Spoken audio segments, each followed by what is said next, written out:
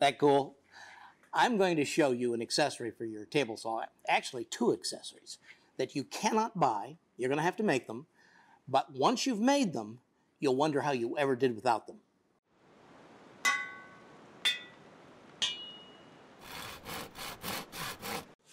This is a tall fence for your table saw. Well, not your table saw, actually one of my old table saws. It's 12 inches high. That's 30 centimeters. Most table saw fences are only about 3 inches high, or 7 centimeters.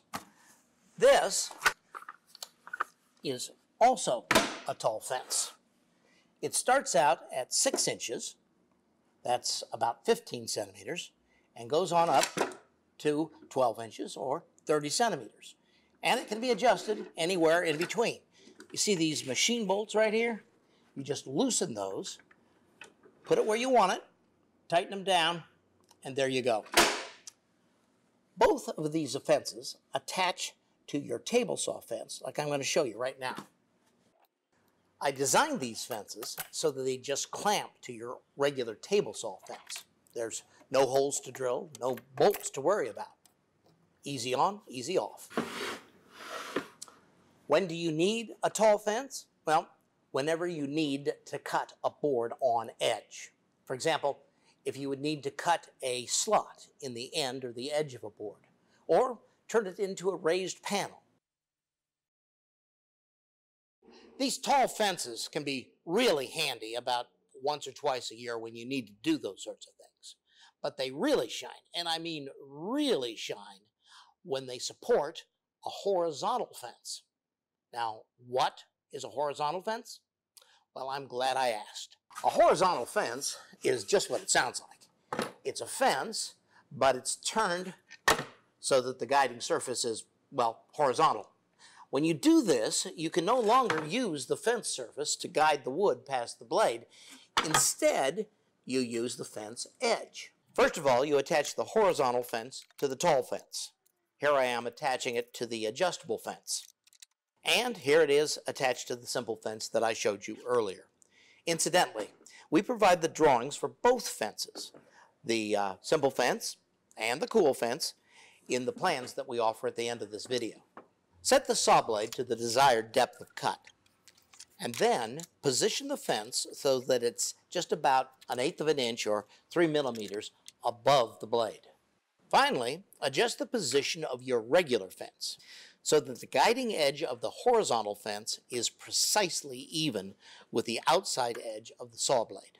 To make a cut with the horizontal fence, first you mark the cut that you want to make on your stock. Now attach a guide to the stock with double-sided carpet tape. Since this tape is pressure activated, I beat the guide with a dead blow hammer to get a good bond. Align the guide with the edge of the horizontal fence, turn the saw on, and make the cut. That's all there is to it. Two things. First, the cutoff waist has to be less than 3.5 inches wide. That's 9 centimeters. In order for it to fit underneath the fence. Second, you don't have to attach the guide with carpet tape. Use brads if you don't mind the nail holes. And even if you do mind the nail holes, you don't have to live with them. Let me show you a neat trick. Wet a paper towel and lay it over the nail hole. Put a piece of aluminum foil over that, and then heat up the foil with an iron. Let up when it stops steaming. When you remove the foil and the towel, the nail hole will have almost completely disappeared. Okay, now you know the basic technique.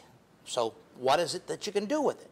Well, I'm going to show you a few things, but if you'll use your imagination, I'm sure you'll find a whole lot more.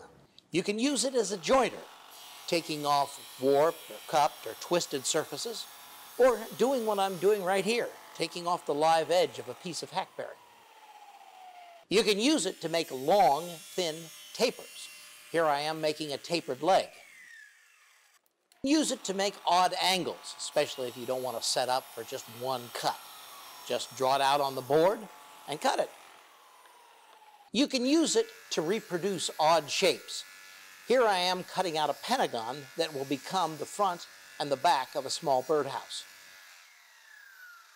You can even use it to make convex curves. Now this will take me some time, but in a little while I'm going to have a complete circle.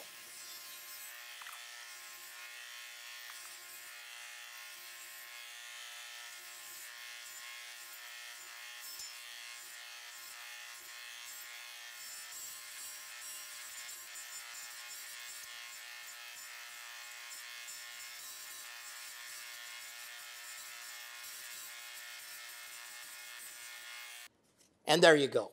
Obviously, not the most practical way to cut a circle, but I was just doing it to show off the capabilities of the fence. And you may have some questions about the safety about what I just did, but the fence does a very good job of protecting you against kickback as long as you send the stalk straight through without turning it until the excess or the stalk showing at the edges is smaller than the width of the saw blade. Then you can turn it. And one more thing while I'm on the subject of safety, and this is very important. You cannot let debris accumulate underneath the fence. You've got to keep a poker like I have here so that you can send it through each time you make a cut.